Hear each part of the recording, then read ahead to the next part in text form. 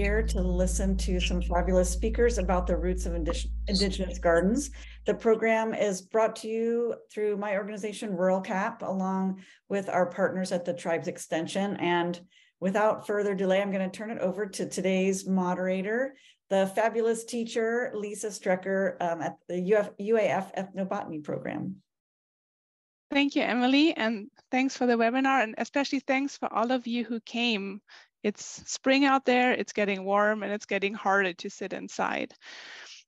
So welcome to our webinar about Indigenous roots of gardening in Alaska. I've got 5 slides of intro, and then I'll pass it over to our amazing panelists. But before I give you that introduction, I would like to introduce you to the highlights of the day, the 2 highlights, our panelists who carved out time to join us and share their experiences, research results, and knowledge. Thank you so much to Meda DeWitt and Khalil English for being here, and I will let the panelists introduce themselves. Khalil and Meda, just share who you are and what brings you here. Khalil, you want to get started? Sure. Hi, everybody. My name is Khalil English. I grew up here in Juneau, and I am a student with the UAF Ethnobotany program. And then I'm also an anthropology and Alaska Native Studies major at UAS. And I love plants and learning about plants from the people who have been working with them since time immemorial and have that deep relationship. And I'm really happy to be here today. Thank you. Meda. Excellent. Well, thank you. Dleka klenach Meda DeWitt yuchat dosak Lingít klenach titsinok yuchat dosak nanyaina chatzati kacharieri chatzati shtakin kwan ayachat. My English name is Meda DeWitt. I'm calling in from Denina Ethnena in Anchorage, Alaska. And I'm Lingít from Wrangell. I also have family from Yakutat. And I am I'm in love with plants. I'm a bit of a plant nerd and somewhat obsessed over potatoes this year. And so I'm really happy to talk about them today. It was hard to condense. I wrote probably about 9,000 words about potatoes the other day. So this is my short version, and I'm happy to be here. And I'm also excited to hear about your work, Khalil, on silverweed, because not a lot of people know about it. So I'm excited to just, young people getting into plants and education is a good thing. Yeah, thank you both. So my name is Lisa Strecker. I'm the anthropology and ethnobotany mainly instructor at the Kuskokwim campus in Bethel. And I can totally relate to potatoes and their love for them because I moved to Alaska from Germany 10 years ago. And this is where I'm culturally from. So potatoes, that's almost like very close to my heart. Thank you. So I have, again, as I said, only a few slides because our panelists have so much to share. I want to stress that gardening is an integral part of Alaska Native cultures, although that is not very well known or understood. And in order to change the situation, we decided to have today's webinar.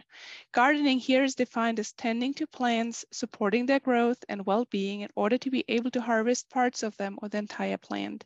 Depending on their cultural and regional contexts, these gardens look very different. So what is a garden, right? We need to understand our current lack of knowledge about indigenous plant cultivating and management practices in historical and ongoing colonial contexts.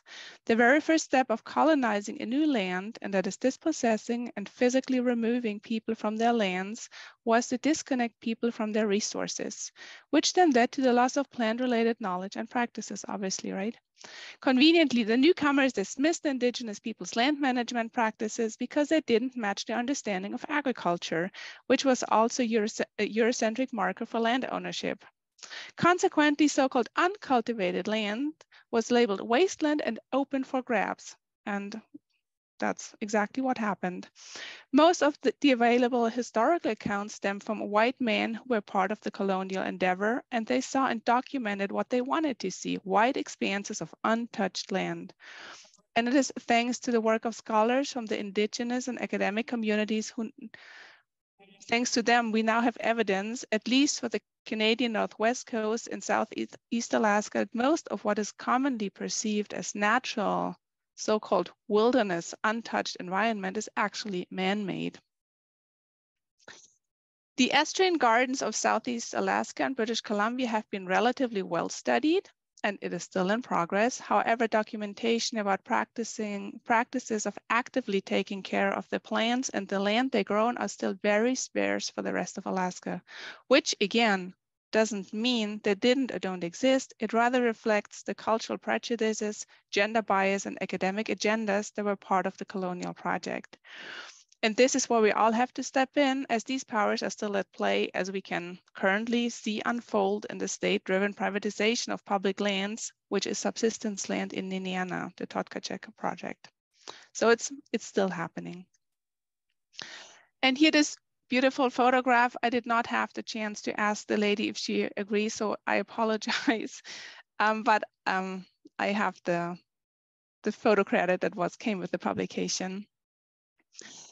So the other aspect of it is that Alaska Native communities also have a tradition of gardening that was originally inspired by European-style gardens. It is not, again, very well known that informal family and community gardens were common in villages of interior Alaska, at least since the end of the 19th century, so that's quite a while.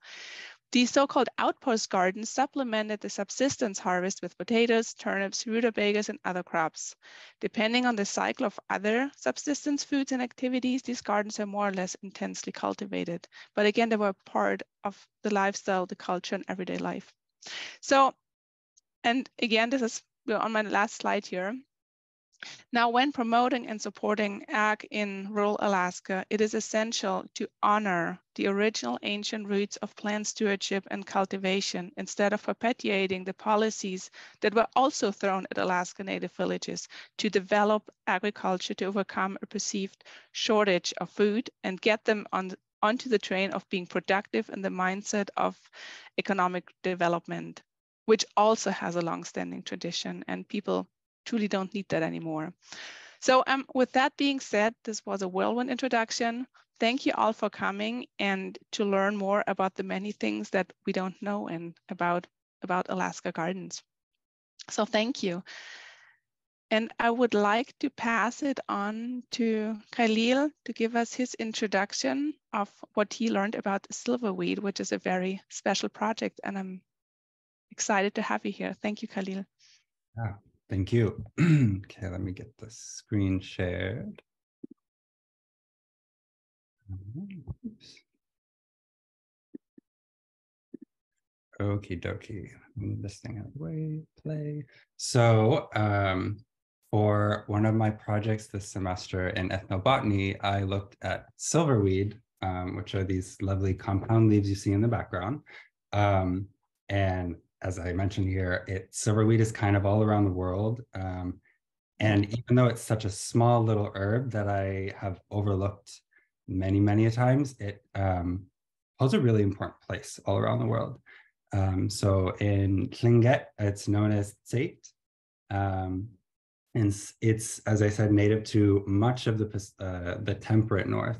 And you can see the range down there at the bottom. And all along that range from the northwest coast of North America to the northwest coast of Europe, and then especially in the Tibetan Plateau, it's a very important food. It grows. Food?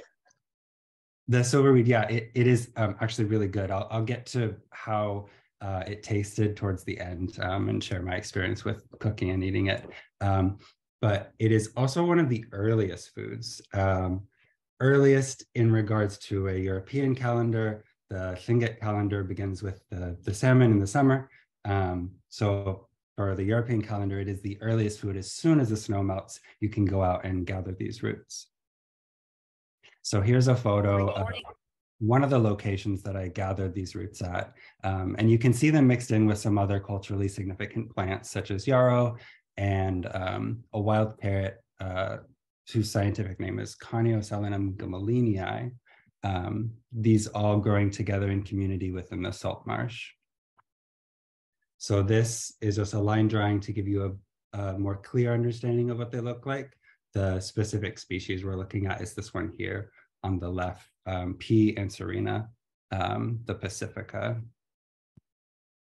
So in Southeast Alaska and like northern British Columbia as well, our focus will be today for this. But the best silverweed, according to elders, is found in sunny locations along the salmon-bearing stream. So they're well fertilized, they get all their needs, and they're very easy to grow outside of the salt marsh as well. They're able to deal with a wide range of habitats. I think part of that is that they're often growing in great abundance in the salt marshes, which makes them a halophyte. They can deal with very harsh conditions. They can deal with heavy soils, they can deal with light sandy soils. And all along the Pacific Northwest were these estuarine gardens. And I had never heard of these before outside of estuarine gardens for shellfish. But according to elders, again, a lot of the anthropological texts I found focused on Vancouver, Vancouver Island, and along British Columbia. But elders said that there was never a single plot of that shoreline that was not in active cultivation. So I have this little line drawing again here at the top to kind of show you, this is the top section is the normal range and kind of change of species as you work your way down from above the salt marsh down towards the water. And you can see that the edible rhizome area with the potentilla is pretty small. But if you go and you engineer the salt marshes and allow the soil and sediments to come together up against a point, so like rocks in front of the ocean side, that soil builds up and it becomes very loose as people are working with it. So these, as you see in the bottom two, are examples of gardens that were taken care of in the past. Again, these are in BC. But these gardens would have been very, very integral to social status as well. They would have been owned by the person with the highest social status and then broken down by families. And then within the family, you would kind of divide that plot. So it was manageable for each person. Because these were, like I said, very intensely managed areas. What I was reading is that people were going out to weed and to fluff the soil throughout the season. And I'll get into this a little bit more in talking about the salt marsh, but this is especially important with the way that the salt marsh becomes layered due to the ecosystem. You'll end up with very segmented sections of organics and thicker soils at the bottom. So by mixing these together, it made a much more productive habitat for the roots, not just to grow bigger, but also to grow more straight and to be more easily taken out of the salt marsh. And then I'll add a little bit about Southwest Alaska here. As far as this mouse food at the bottom, I don't have any photos, but this is that food extending further north. They, in Southwest Alaska, were able to figure out that you can kind of snag them from the voles. The voles do this great work of gathering all the roots. And if you lift up a vole catch, it's full of roots. After harvesting them myself, the voles do an incredible job. And I wish I was nearly as efficient. And then I'll read this quote out. Let me move the screen. So, although the scientific community has given little recognition to these practices, it is apparent that the peoples of the Pacific Northwest coast, at some point in their history, learned to harness the productivity of one of the world's most biologically productive environments, the temperate salt marsh.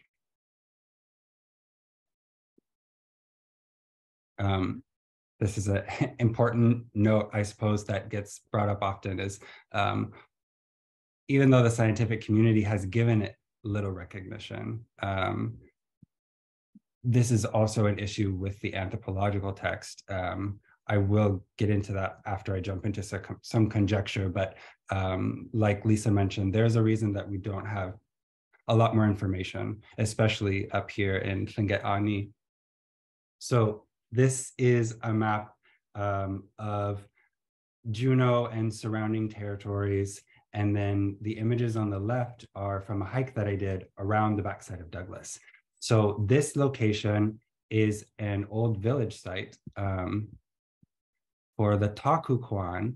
And I happened to notice it was really, really densely full of sakteik, which is goose tongue, and this Lysomachia maritima. These are both important cultural foods, and they're surrounded on the edge by these high banks, which improve and enlarge the habitat that they're able to grow in.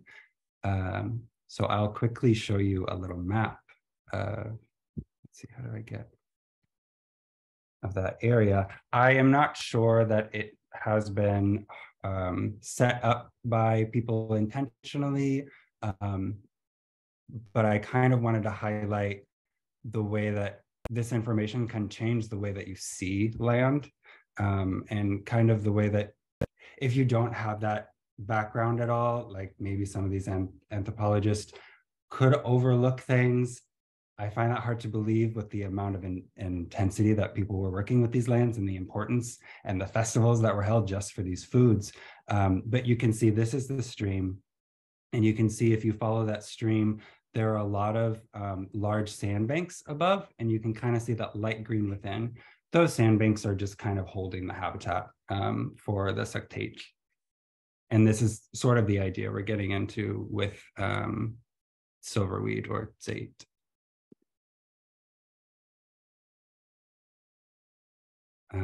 So onto the horticulture of it. If anyone has read Breeding Sweetgrass, she presents in one of her chapters the idea of our interactions with the land as bolstering the productivity of the land, or just being a part of the land, a natural process of the land, and did 2 studies looking at how breeding grass or sweetgrass was harvested. Most important for us is just that the act of harvesting and interacting with the sweetgrass allowed the sweetgrass to proliferate. This is the same sort of thing that you find with silverweed, is when humans are interacting with this plant and they're weeding the area and fluffing the soil, the roots can get very large and they can go straight down, which were very prized and given to those of higher status, the large, thickest roots. But then as soon as you stop, these soils can get very, very boggy and heavy. And this is what I experienced when I was pulling the roots up. As far as the texts and the amount of information relating to this form of gardening within Lingít Ani, what I read was that this would have been a task performed mainly by women.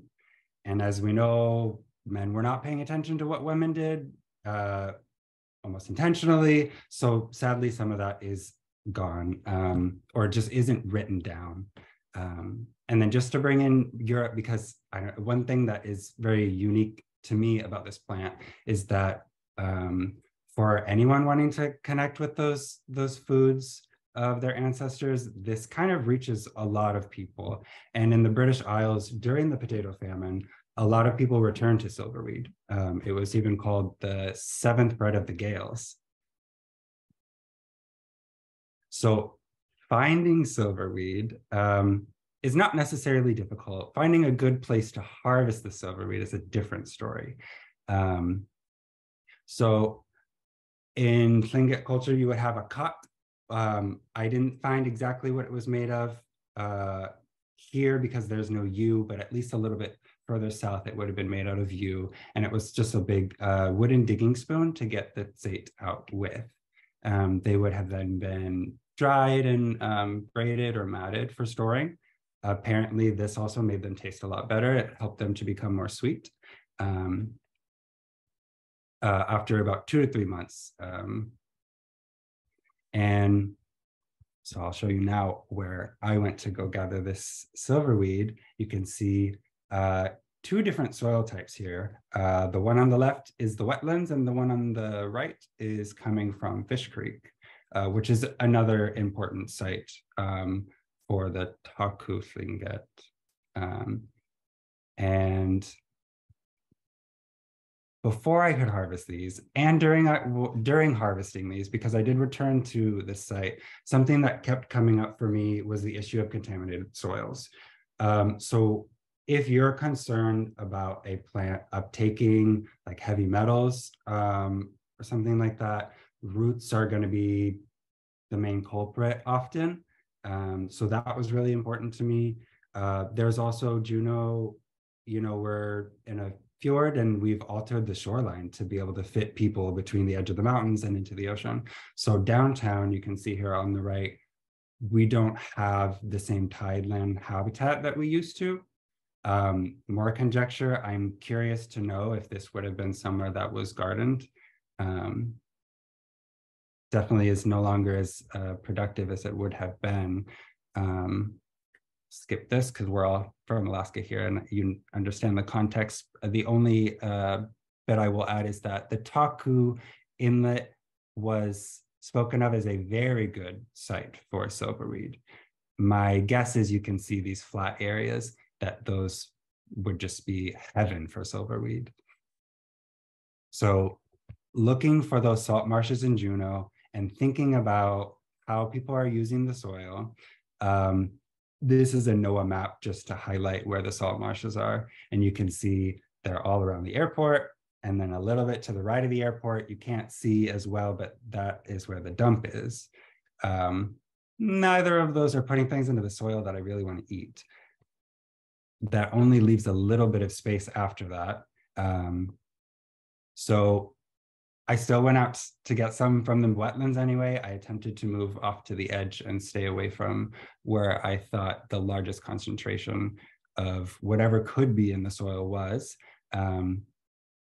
You can see it's pretty mucky, but this is the sort of habitat you would be looking for. And you can see the snow is still within the little ravines. This is, as soon as the snow has melted, you can get out there and get these roots out. And then I will just scoop one. Yeah, so you can see here, getting into the roots without any experience. Luckily, you get to be guided by the silverweed itself. The leaves persist into the winter and they persist with full form. The color changes, but full form. So I was able to grab the top of the leaf and kind of follow it back. And it comes back to a base where multiple leaves radiate out from. And then there's a little bit of plant starting to sprout. And you can kind of see that at the end of my tool here on the left.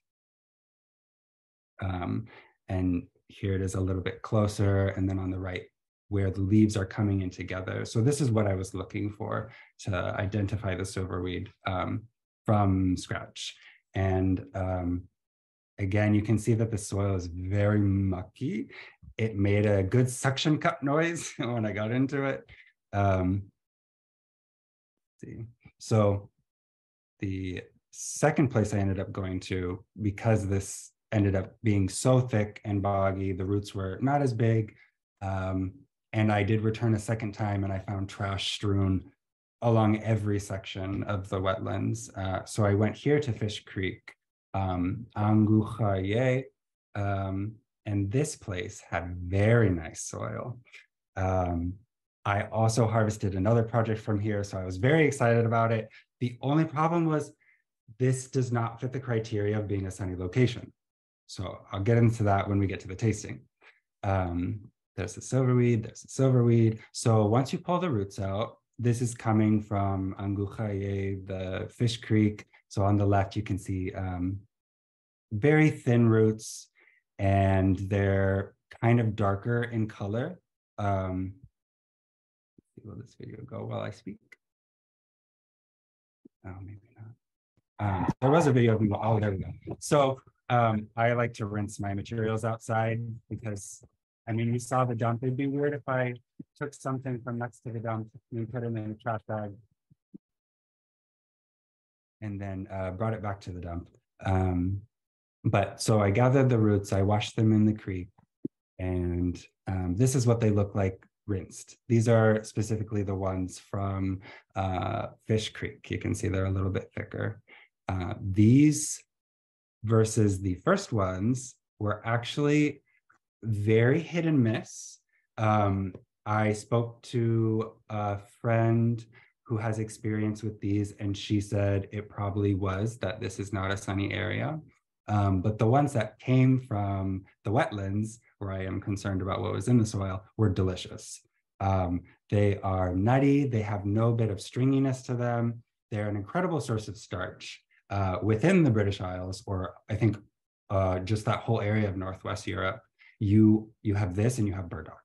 And then when it comes to the Northwest, what Meda will get into is you have the Lingít, you have potatoes, and then you have this. Yeah, sweet, nutty, like a nutty sweet potato. And this is sort of what the elders were saying in their interviews. So the way to eat them was with tsa'i, which is seal oil. I don't have seal oil. So I had made some basil oil and I used that instead. And they go really good together. I did get to try it with seal oil later, thanks to Yaro Vara, and that was very good. So the cooking time is very important with these. Again, with the interviews I was reading, the way to know that they are done is they start dancing kind of like worms. It's pretty fun to watch. And then they're the perfect texture. Before, you can eat them raw. They got a kind of crisp snap, but there's a little bit more of that astringency and a little bit more of that bitterness if you were to have it raw. Skipping ahead too far. And yeah, so I guess that was my experience going out and finding the silverweed and then tasting it myself. And I was taken aback by how good they are and how international they are.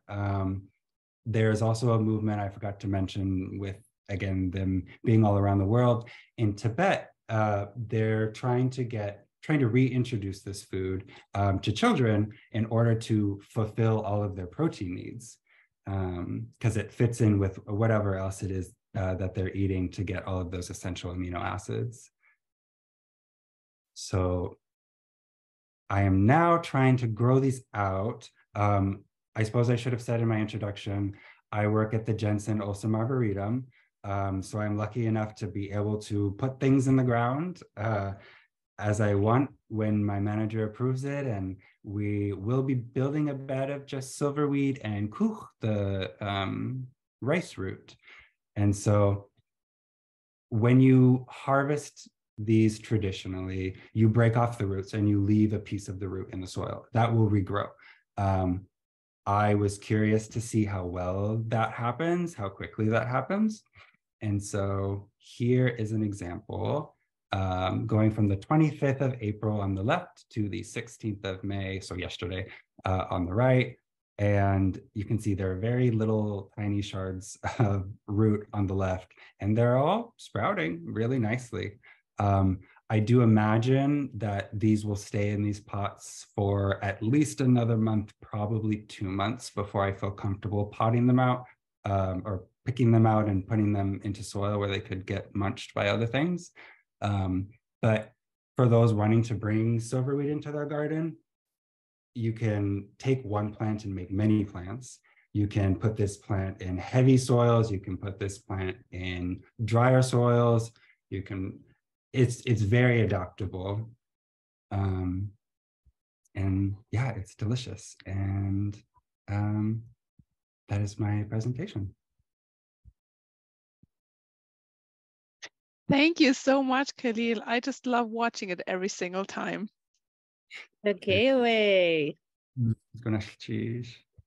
So have you a couple of just maybe tips nerding out here. So when you harvest next time, I want you to look for the banks that have more sandy, loamy soil, because you literally can just pull them out in a clump. Okay. Like it's so easy. And it's like really satisfying because you go spend hours digging up the roots and then you can just pull as many out in like 2 minutes. You're like, our elders really knew what they were doing. Have you done that in Juneau? Yeah, actually, last time I did that, I was out the road. Vivian Work had her plant class that was out at the Methodist camp. And then there is the beach shore on the other side with some erosion and sandy loamy soils. Oh, yeah. Okay. Yep, out by Eagle Beach and such. Sweet. I will have to go check that out.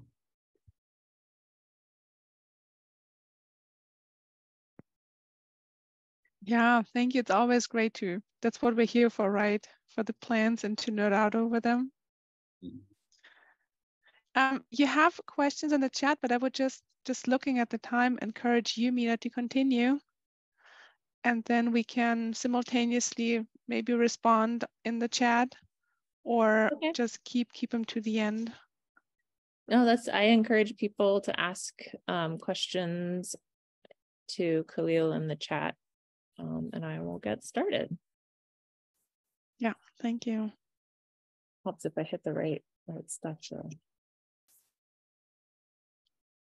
Okay, so I did my traditional introduction. Also, something of note is I was able to organize the Alaskan Plants as Food and Medicine Symposium for many years.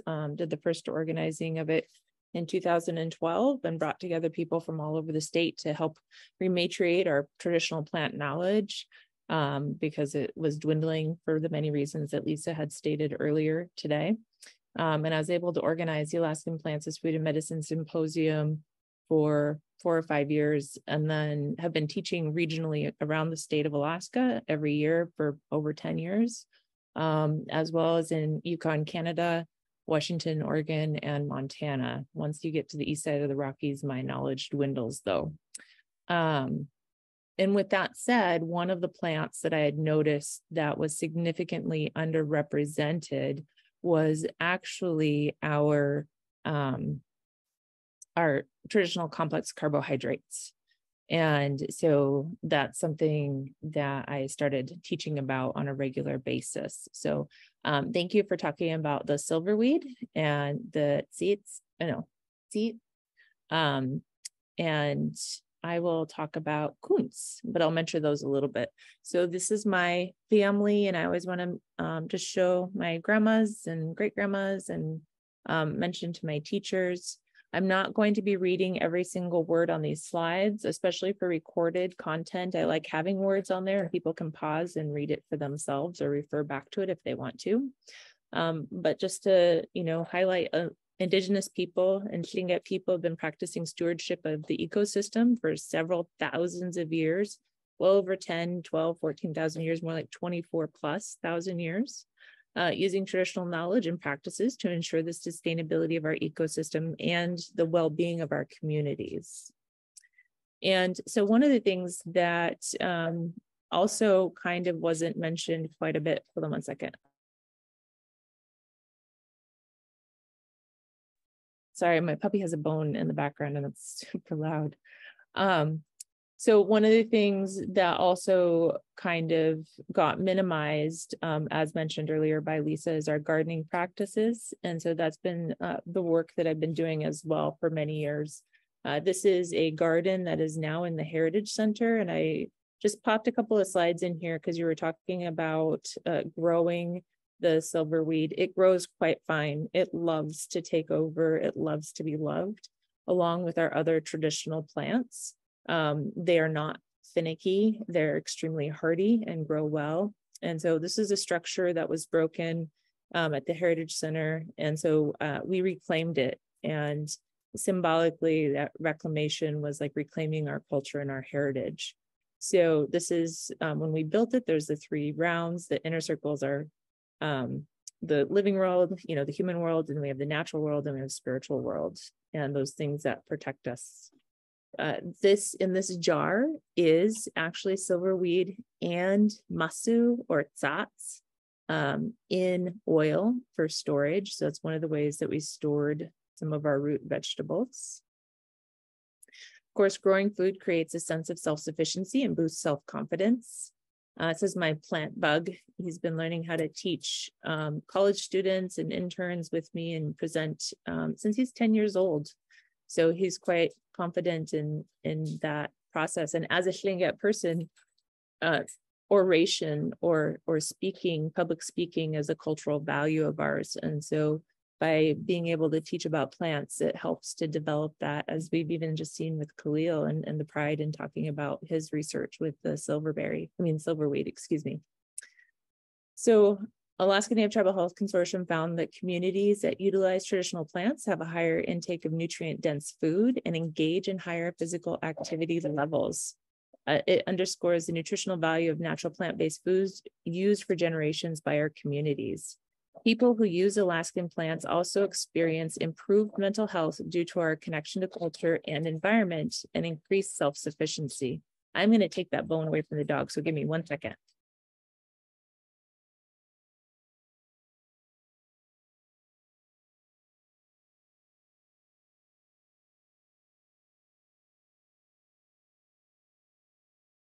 Okay, sorry about that. I don't know if you could hear it, but it was driving me crazy. So simple versus complex carbohydrates, many of you know, but some of you don't know. A simple sugar is easily uptake by the body and creates a blood sugar spike and then drop. And because they're single or double molecules, a monosaccharide or a disaccharide, they don't carry nutrition with them. Versus the complex carbohydrate, which has 3 or more sugars that are linked together, known as polysaccharides, they actually carry with them nutrients, vitamins, minerals. You know, when they're super complex, they're inulin, they're fiber, and your body actually has to work to cleave off those sugars. And so it's really important to recognize what are our actual, fiber and complex carbohydrates in the state. There's many more, but I just highlighted the Lingít potatoes, silverweed, chocolate lily, which is the rice lily root, or I'm going to slow down here. We also have fireweed and Hedysarum alpinium. And I'll talk about those more in a little bit, but it just shows, 2.2 per 100 grams for fiber in the potato, 4.3 per 100 grams for silverweed, 19.9 for 100 grams for chocolate lily bulbs. Our fireweed roots have 2.5 grams per 100 grams. And then the rock star is, oh my gosh, our Indian potato, which is not the same thing as the Lingít potato. But the Indian potato, the Hedysarum alpinium, has 20 grams per 100 grams of fiber.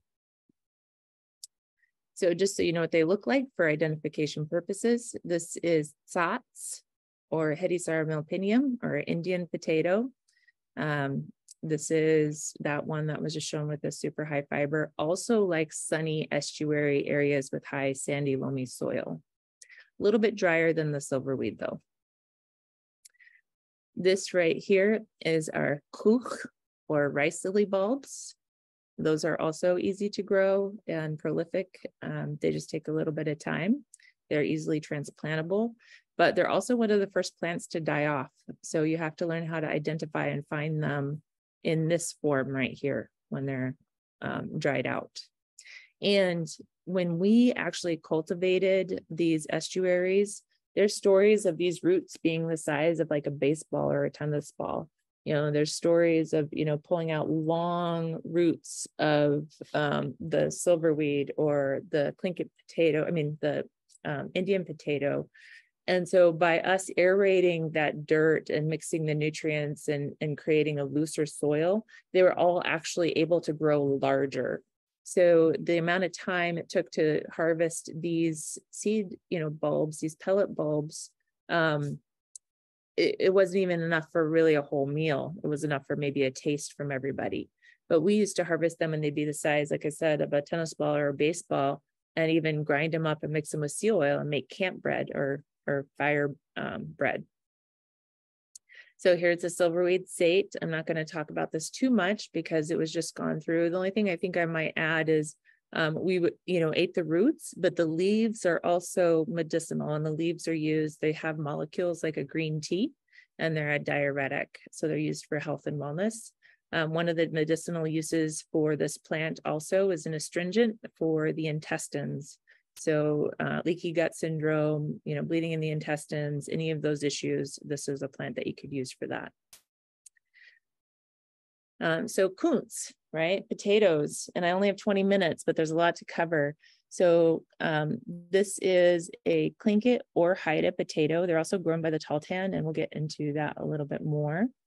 The potato, some of you may know, hopefully most of you may know, that they originated in the Andes in South America around 8,000 years ago and introduced to Europe not until the mid-1500s. And then they became a staple crop for the European countries, including obviously Ireland and Scotland as well. Potatoes are an indigenous agricultural crop, first cultivated by the Inca Indians in Peru. And then they used the potato for food and medicine and developed sophisticated storage methods and propagation methods. So potatoes are nutrient dense. The USDA actually classifies them as a vegetable, and they are a plant and a vegetable, even though I always classify them as a starch when I'm cooking meals. But their nutrition is significant, 110 grams calories, 2 grams of protein, 26 grams of carbohydrates. We have the fiber, as we talked about earlier. They also have 620 milligrams of essential minerals, and they also are high in potassium, which there's a movement to get more potassium into our diets because of its health benefits. High in vitamin C. They also have many vitamin B, like thiamine, riboflavin, niacin, B6, and folate. They're all critical for energy metabolism, maintaining heart health and brain health, which also affects our mental health. So potatoes are good for your mental health as well. Rich in antioxidants, in particular vitamin C and anthocyanins. So those actually protect the body from chronic disease and inflammation. There was just an assumption that we got the potato from the Russians or the Spanish or the Americans, and we always asserted that we traded for them and that we got them from Central or South America. And so they did some genetic testing on it, and they found that indeed the Tlingit and Haida potato is unique and never went to Russia, Spain, or Europe. It came from the Andes region up to Alaska.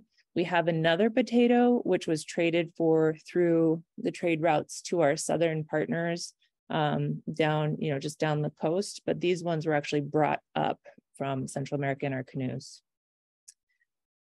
So this is basically what I was just talking about with the potato coming from the Bolivia area with a unique variety that's grown there. And we actually cultivated it specifically and adapted it for Southeast climates. Part of our traditional agricultural practices, our farming or gardening practices, is that we had storage for them, and they throve. Like I said, we cultivated them to thrive in cool and wet conditions. They're also pest resistant. Deer don't chew on them. They're disease resistant. They're rot resistant. And we also used them in our process of our semi-nomadic migrational routes between winter camp and fish camp. And we had, of course, those southern facing hills, like Khalil was just talking about, where it got a lot of sun, but also, there wasn't pooling water. So it shed the water, which we have plenty of water in the Southeast, just to keep the soil moist. We would plant them with the eye facing up and towards the sun, and of course, cut them up and plant them in the spring. And then we would come back on our fall trip back to winter village and dig them up. And there's stories of up to 800 pounds of potatoes being dug up for just one family to keep. Each family had their own gardening plots. There was also a really healthy respect for people's gardens, for their personal property, for their intellectual property, a heavy respect. So you didn't have to worry about people pilfering your garden or pilfering your winter community when you were gone, because that was just an ingrained principle in the culture. The natural fertilizers that were generally used was herring placed in a barrel to rot, and also the use of kelps or seaweeds that were placed directly into the garden beds. We also maintained our garden areas through cultural burning. So in the winter, you would just, the willows that are growing up or anything brush that's growing up, you burn it in the winter, and it keeps that open meadow-like sun. And it also, the ash fixes the pH in the ground. So our berries love it. It's good for our potatoes. It helps to keep the environment healthy. We also would, burn in the winter infested trees or different things that were diseased, and also to open up spaces. So tools, the favorite tool used for the Lingít potato or the kunz is the digging stick. It has a pointy end and a forked end, and it was used because it was efficient and it didn't dig up the landscape terribly. So it was continually being able to use and aerate. And that digging stick was actually used for all of our root plants that we harvested. It was also used as a ceremonial tool and decorated as such. For us, there isn't a difference between living functional tools and spiritual ceremony. Like life is ceremony. And so you see that in all of our tools being adorned or decorated with story and pictographs. So we had intentional potato cellars, and they were made specifically for storing the potatoes. They were underground storage pits that were cool and dark.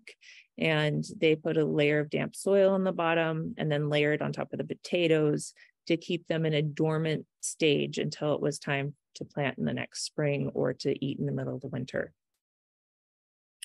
Our trade routes, let's see here what time. All right, I'm going a little fast, but I want to get through all of this pretty quickly, so my apologies. Our trade routes, some of you may have heard of our grease trails. We had, not only did we have thousands of miles of nautical trade routes, we also had thousands of miles of land trade routes. And we traded with people all the way up north into the Arctic, which is funny because I've said that before. And some people kind of, they look at me like I'm making it up or some, whatever, but there's ways that we can prove it. One of them, the Gwich'in people are the most northern Dene people in the United States, and they grew a Lingít potato. We traded with them, and their name for it is one that translates to stranger's potato, reflecting the crop's origin outside of their traditional territory and the cultural exchange with the neighboring group. And it's very important to recognize that this happened pre-contact.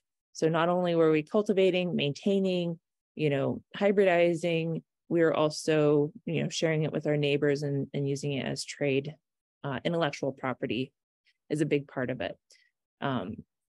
So sourcing Lingít or Haida potatoes for your garden, it's challenging to get them, or it has been in the past. It actually took me 2 years to finally get a hold of some. Now you can get them from Sitka tribes or other sources. And I got mine from, one set was from Steve Johnston, and his family had cultivated them. And another one was from Eleanor Hayden, and her family had cultivated them.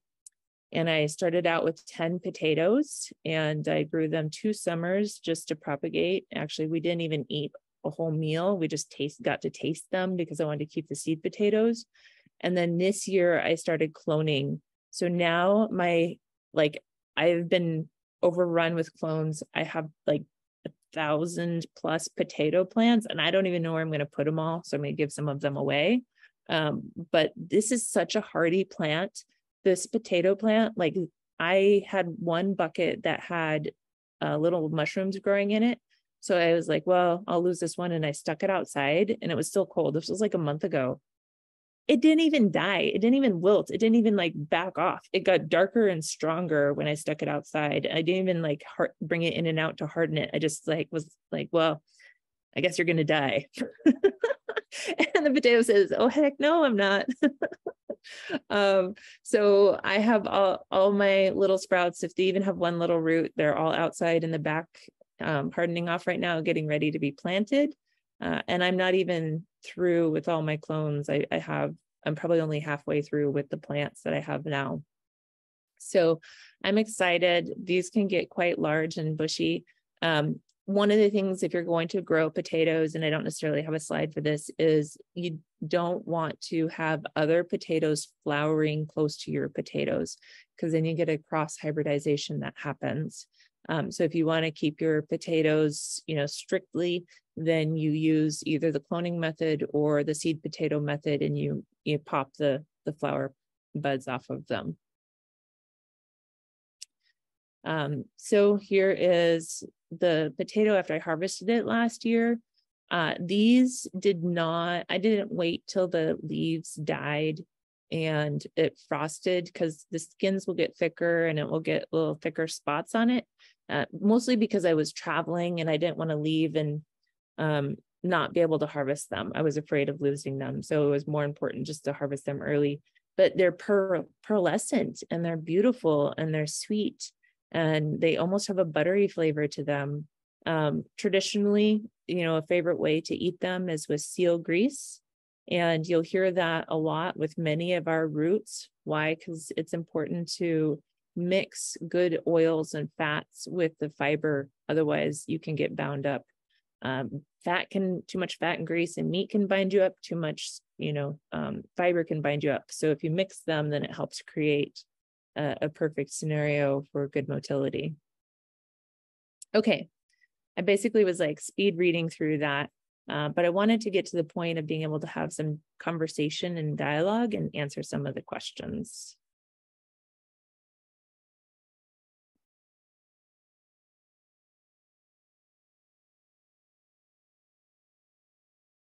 Yes, please go ahead. Yeah, Khalil, please.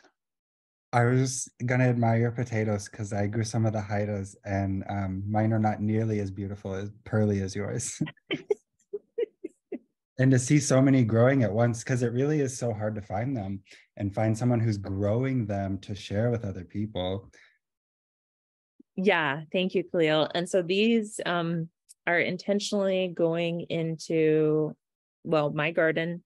I'm going to give some back to Eleanor Hayden because she needs more. And then some of these are going back over to the Alaska Native Heritage Center because they're expanding in a healing garden. And then some of these are also going to the Alaska Native Head Start program. So that's, it's very Lingít to share. That's what we do. And that's how we take care of people.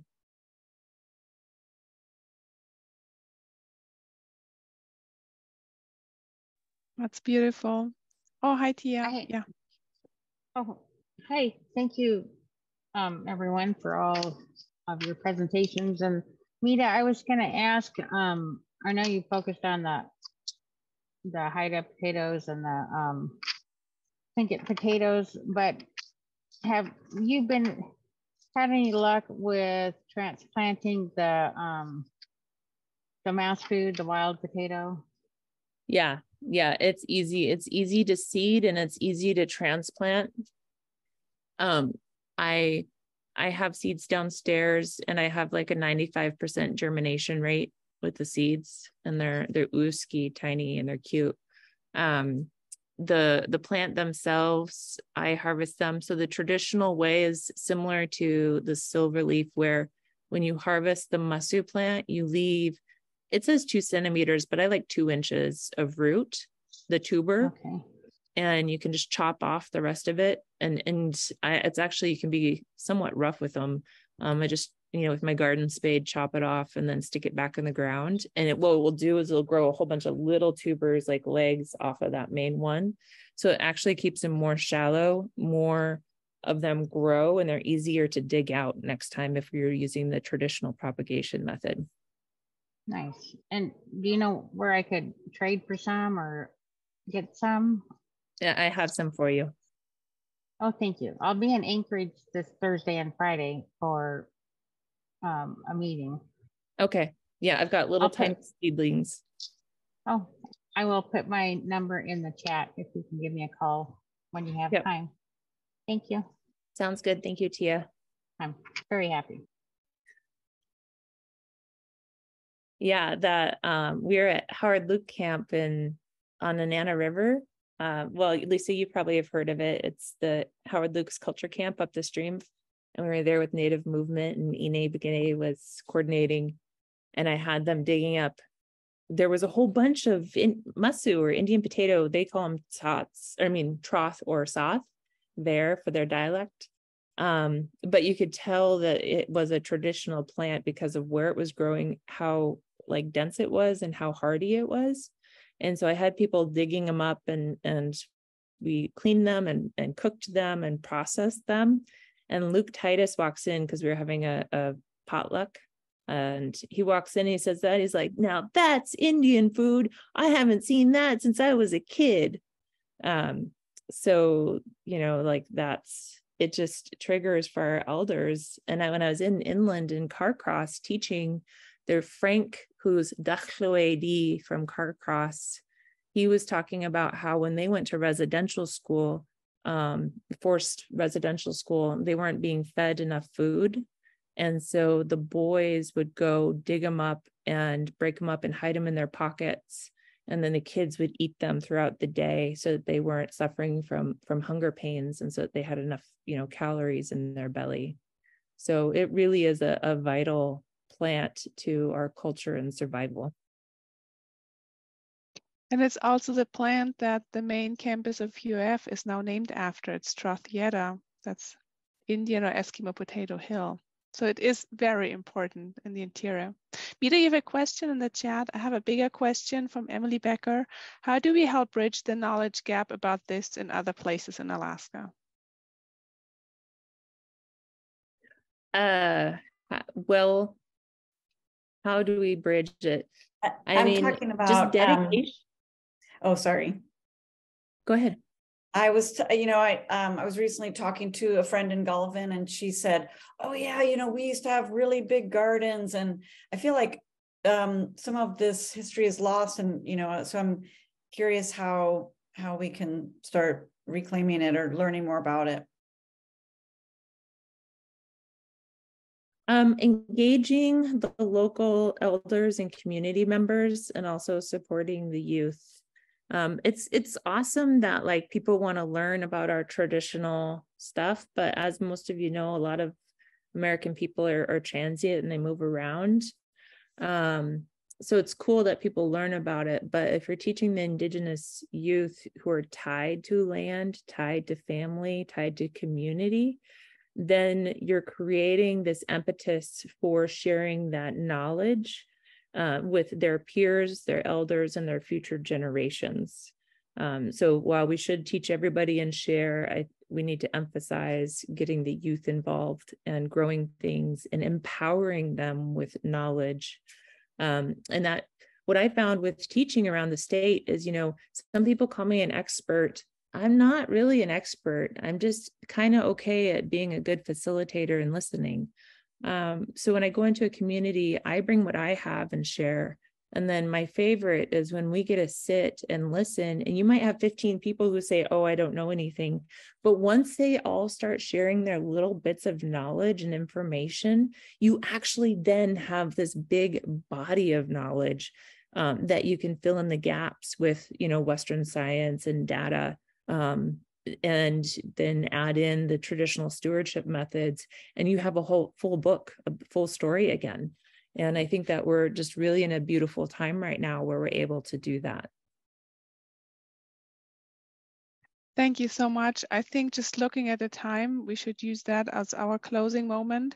And I totally agree with you that teaching the youth and keeping the knowledge alive in the communities, this is what we need, because this is where the knowledge belongs, and that's what grows, that's where the roots are, and all we have to do is really support those roots, and all we can do and help them grow and thrive. So thank you so much. This was really a whirlwind express webinar.